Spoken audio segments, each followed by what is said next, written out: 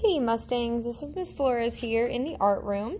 This is your first official video for this school year. We are going to practice value drawing from still lifes. So we are incorporating contour lines, value, shading, and drawing from observation. We're also going to try different materials today.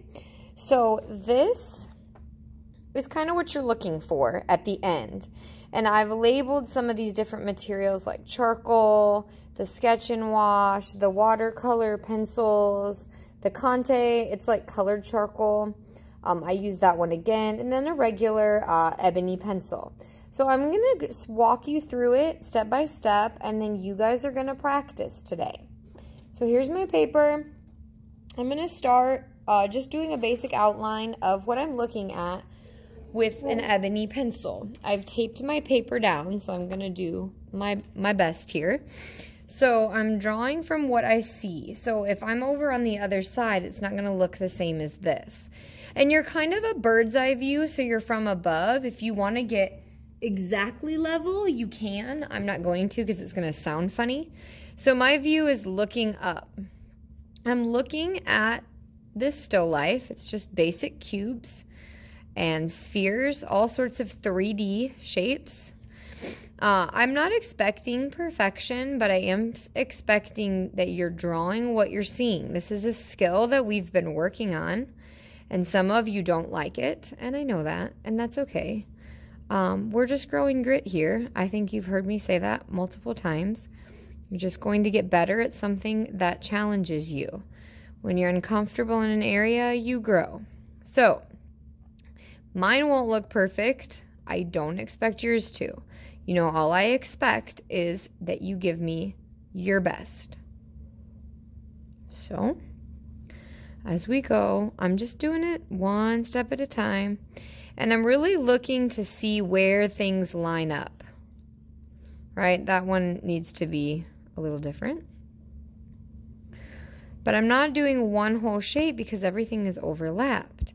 So I'm here now. So I'm going to make sure that there's space like there is here. And they actually kind of line up here. So I'm just going to draw what I see. My eye isn't perfect, nor is my picture. Nor will my lines be exactly straight. So where you get to play with the materials is in the value and the shading. Hopefully we have enough natural light today in the classroom that you'll be able to see the light, the medium, and the dark values where things go. You can draw the base if you want. You don't have to. I kind of add, like you saw here, just a line so it's not floating in space. You guys know how I feel about that. We don't need things floating. It also kind of helps you like determine where you're at and what you're looking at. I'm going to go back here because as you can see, I'm not doing this exactly, right? I'm stopping and returning and stopping and returning. 3D forms are challenging, but they help you as an artist become a stronger, realistic drawer. And so then you will be able to use this when you're looking at other stuff that you're interested in drawing, other types of subject matter. In theory, you're going to apply this all the time, wherever you're at, so that you can make your art stronger. That's why you're in art class, right? So once I put down my entire thing, this is what we're working on today. So take your time and focus. Once you get that nice basic outline, then you can continue. If you want to try a different material in each one, like I did, go for it. If you'd like to stick to one the whole time, that is also fine. I have an ink pen here, so if I were to want to work on my value with that, I can add in, I can use hatching if I want. I could also cross-hatch to start adding some value. If you look, there is a dark section right here and here. With any material that you use, the goal is your pressure. So if I'm going to be doing value with an ink pen, it might be more difficult. One way to go with darker and lighter values is hatching where it's light and then cross-hatching where it gets darker. With ink, when you add another layer, it does tend to get darker.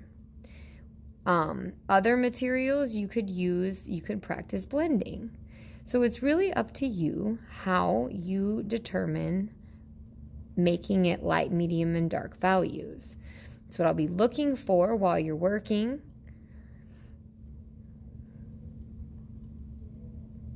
So it's all about your pressure. And if you are a doodler of pen, then you will have some experience with it. You do not have to use ink today. I know we're using it for everything else in art class, but you don't have to use it for this. It's just an option. I also have available some watercolor pencils. This is mine. The nice part about these is you color with them and it's very controlled. And then you add a little bit of water to it and it turns into watercolor. So you don't have to necessarily color the light.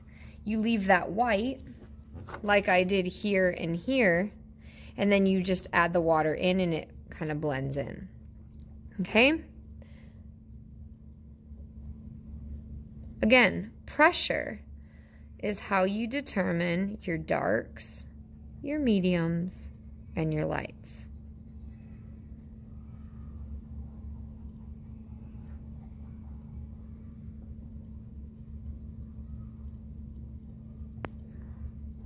And don't forget to add in, and I know it's kind of hard to see right now, but we might have some of the lights turned off.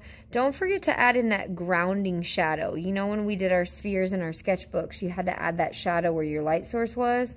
It really makes it look like it's sitting on the ground versus just shapes on a page.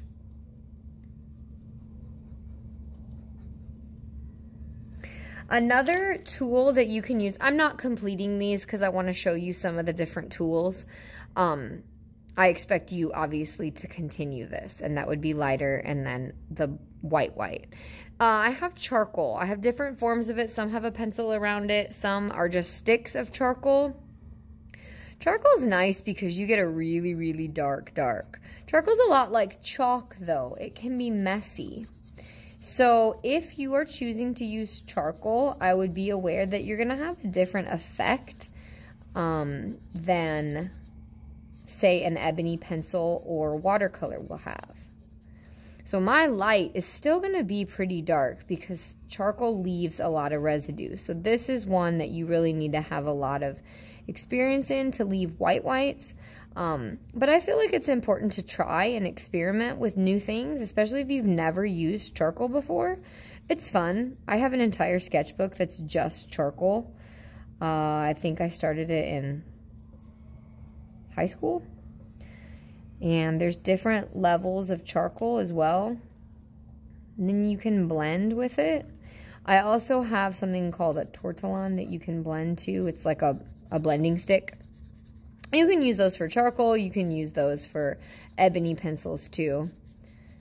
It's just another tool that helps improve your art and keeps your fingers less messy. So that is your assignment and challenge today. I look forward to seeing the results of your challenge. And if they're really nice and complete and finished, we can definitely hang them in the hallway so everyone can see what we're working on. Thank you for watching.